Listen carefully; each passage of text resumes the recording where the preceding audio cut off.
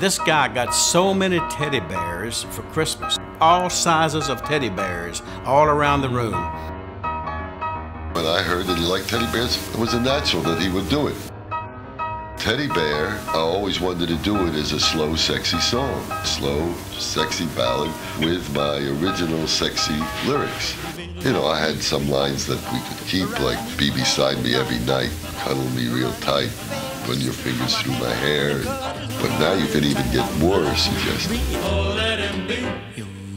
But I think one of the funniest things about this song, some disc jockey there thought we were saying, instead of Papa-Dada, that we said behind Elvis on the original record, he thought we were saying hot banana, hot banana.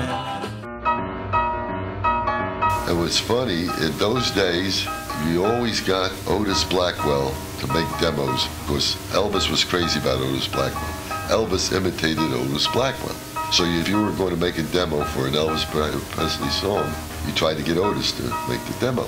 So Otis Blackwell didn't come. So I had to sing, and I got the world's worst voice. I remember ending it with, I just wanted to, ad-libbed it, you know, I just want to be your teddy bear. And Elvis Presley copied me. I just want